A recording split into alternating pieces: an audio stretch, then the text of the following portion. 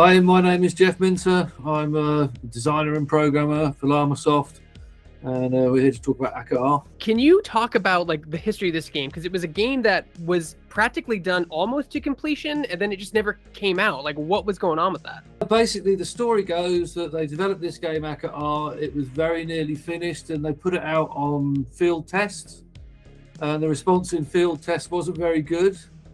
And so rather than spend the time to polish up the game and maybe make it better and make it good enough to release, I think they just thought they'd cut their losses and just axe the game. So it never came out, which is a bit of a shame. Now, when you say field test, because they did this, I'm familiar with like Midway's process of field testing, but not Atari's. Like, they would put the arcade cabinet in like certain locations to see how well it would perform and get feedback, or was it like, you think that played kind of a role in its quote failure because they put it in a bad area or something like that?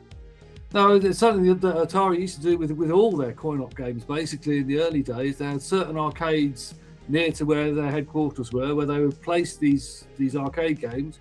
They'd have people go down and watch the games being played. They'd be interviewing people after they'd played about what they thought about the game, and they'd be checking the earnings and the week-on-week earnings of these games. And they could more or less tell from that if a game was worth pursuing or if a game was not. And unfortunately, Akka Arrh just fell on the negative end of that, really. Where did the name come from, Akka Arrh? Because even like reading it without having someone say it, it's hard to pronounce it unless you hear someone say it first. I always think that Akka Arrh, it sounds like somebody with a cold, you know, having a cough or something. Akka Arrh.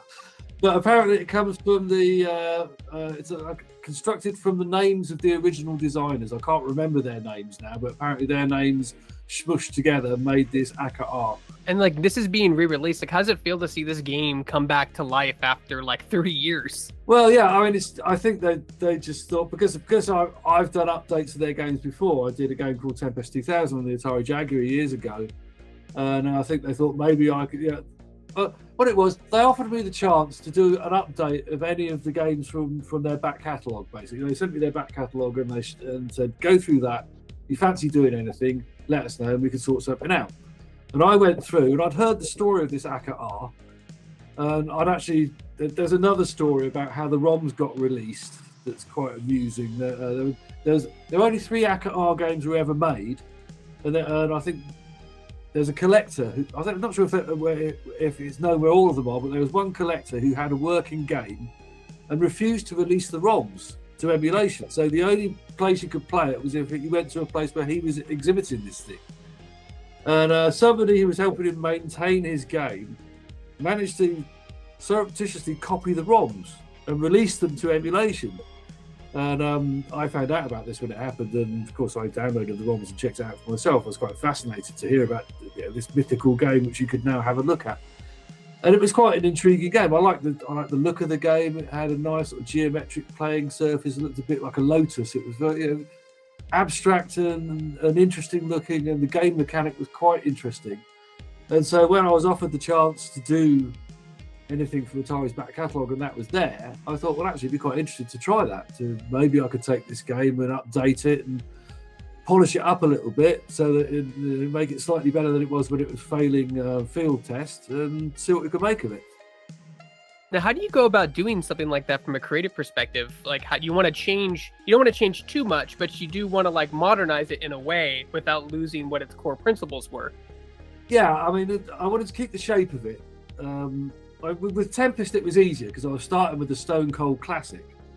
But with something like this, where it's starting from a slightly dodgy start, really, where it's a failed game in the past, and I'm trying to bring it forward into modern times and make it good, it's a bit more effort. And it did actually take me quite a long time and quite a lot of experimentation before I got it to the stage where I thought, actually, this is now quite good and I'm quite happy with it. There were times where I was thinking, bloody hell, I'm never going to be able to do that.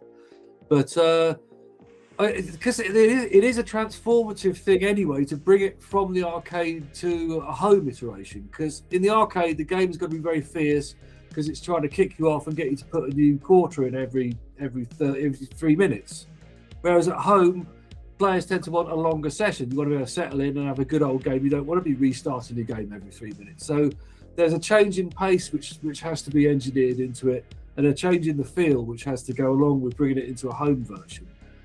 And But I had to cut a bit more deeply into the design in order to fix this, to make it into what I think is a nice home game that I would have done with Tempest, as I say, because it came from a flawed original. But it took me a while. It took me nearly a year to get it right, but I think I did get it right in the end. I got it right to my satisfaction. Whether or not it's to everybody else's satisfaction remains to be seen. Can you is there someone else with you? Is there another person I'm supposed to be talking to? I just want to be clear, or is that just like a colleague? This is Ivan here. We are basically Llamasoft between the two of us.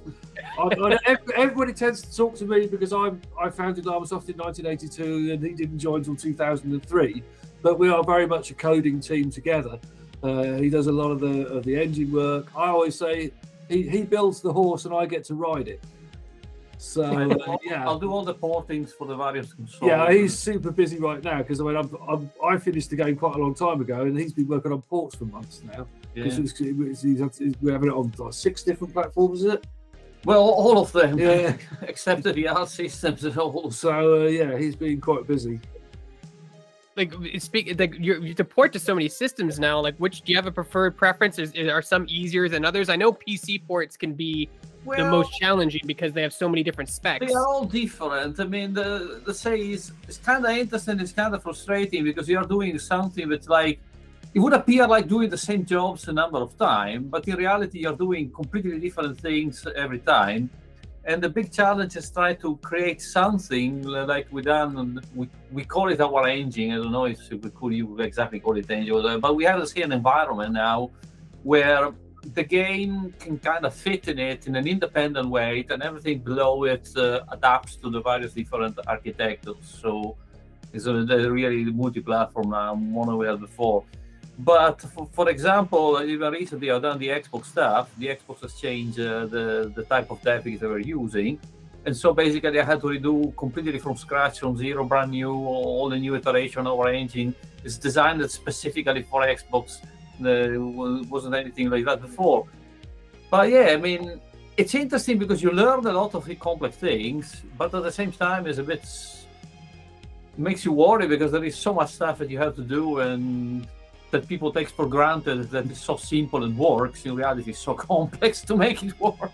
We actually started on the PC, so we got the hardest version done first. Would you say the PC was the hardest version?